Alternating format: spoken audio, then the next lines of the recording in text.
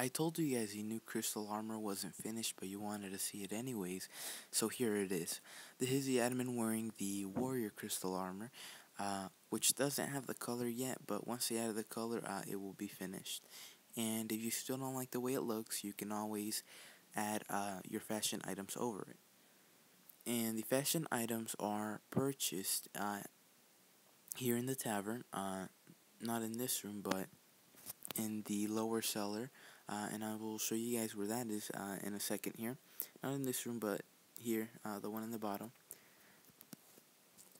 That was a joke. I hope none of you actually fell for that. Here's the actual crystal armor and the admin wearing it, the purple one. There are several colors for it, but I'm only going to show you the purple one because they basically look the same with a different color.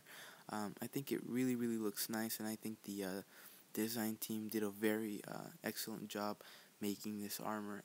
But let me know what you guys think, if you like it or not. And let's not forget the fashion items.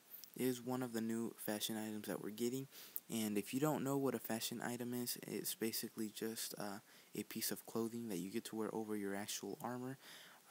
So you don't have to you don't change the amount of armor you have or your stats. What it does, it just changes your appearance.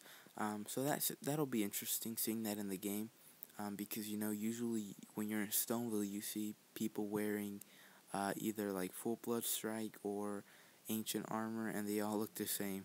But this should add a bit of more variety to the game. So leave the request for the next class that you want to see, either being Rogue, Druid, or Ranger.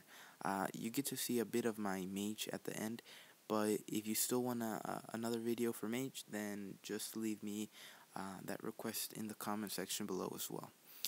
So guys, I hope you guys liked the video, and I actually hope you guys like the armor and the fashion item as well, because the developers worked hard on it.